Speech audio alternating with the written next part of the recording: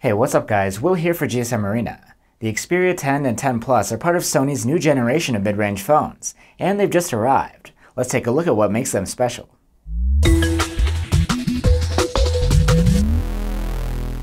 Just like the flagship Xperia 1, the Xperia 10 and 10 Plus bring this year's new tall and skinny design.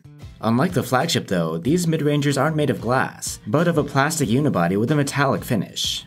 The two look and feel almost identical, with the Plus model mostly having some changes in the internals, as well as being a little bigger.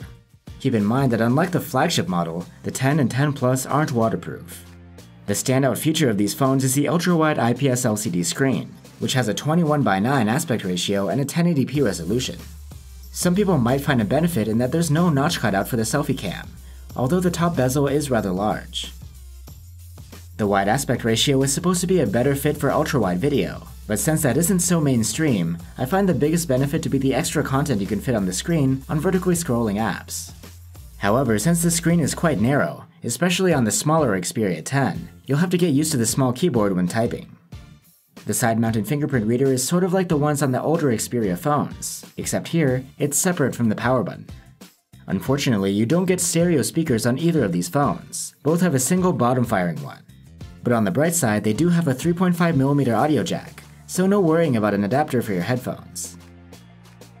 Storage is expandable on either phone via microSD, on top of the 64 gigs already built in. The Xperia 10 Plus has a 3000 mAh battery, while the smaller Xperia 10s is around 2900 mAh. Neither is very large, so we'll have to see how their battery life holds up. One major difference between the two models is the chipset. There's a Snapdragon 630 on the Xperia 10 and a Snapdragon 636 on the Plus model. We expect a bit better performance out of the 10 Plus.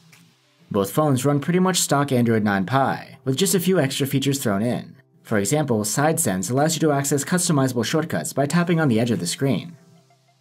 The Xperia 10 Plus has a true dual camera setup, a 12-megapixel main cam, and an 8-megapixel telephoto cam for zooming.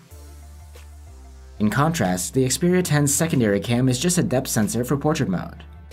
We'll have a detailed analysis of the quality in our full reviews.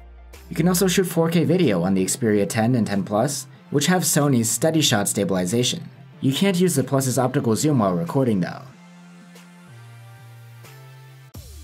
So there you have it guys. With this ultra-wide form factor, both the Xperia 10 and 10 Plus look quite a bit different from the other mid-rangers on the market.